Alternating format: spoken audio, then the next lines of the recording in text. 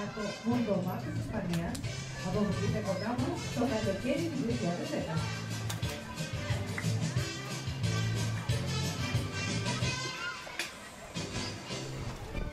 Ο κόσμος συνήθως μπερδεύει τα θαλάσσια λιοντάρια με τις φώκες. Τα θαλάσσια λιοντάρια, όπως ο Τσάρλι, που ανήκει στην οικογένεια των οταρίδων,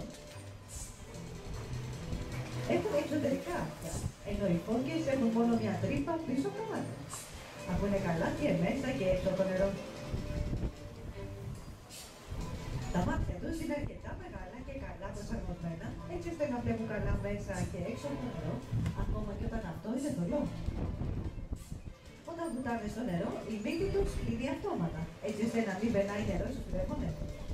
Μπορούν να κρατήσουν την ανάσα τους για περίπου 10 λεπτά και σε αναπτύσσονται σε βάθος έως 250 μέτρα. Το στόμα τους είναι αρκετά μεγάλο με μεγάλα εκπληρά δόντια που χρησιμοποιούν για να πιάνουν τη λία τους, αλλά όχι για να μαζάνε.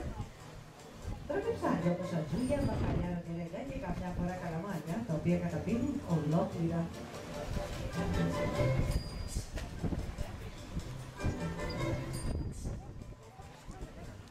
Διαθέτουν δύο μπροστινά πτερίγια με τα οποία μπορούν να περπατήσουν με πολύ μεγάλη άνεση στην ξηρά, καθώς και δύο πίσω για κανονική του σώματος.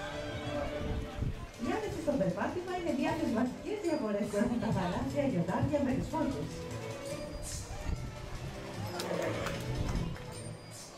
Ουσιαστικά οι φώκες δεν μπορούν να περπατήσουν με άνεση στη ξηρά και σέρνονται. Κάπως έτσι. Κύριε Τζάλι, δεν είναι ωραίο να σέρνεσαι.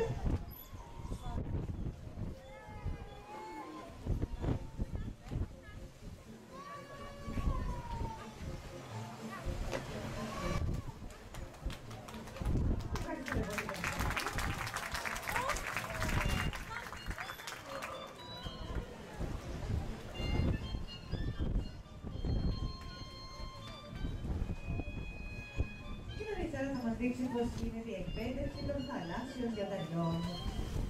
Στην αρχή θα πρέπει να κάνουμε τον Τσάλι να κουμπάει τη μύτη του πάνω σε κάποιο κοινό πολύ σπουδαίο στόχο. Και αργότερα, μόλις εξοικειωθεί με αυτό, μαθαίνει να ακολουθεί το χέρι μας. Μόλις ακουμπήσει το χέρι μας, στηρίζουμε και επιβραβεύουμε με ένα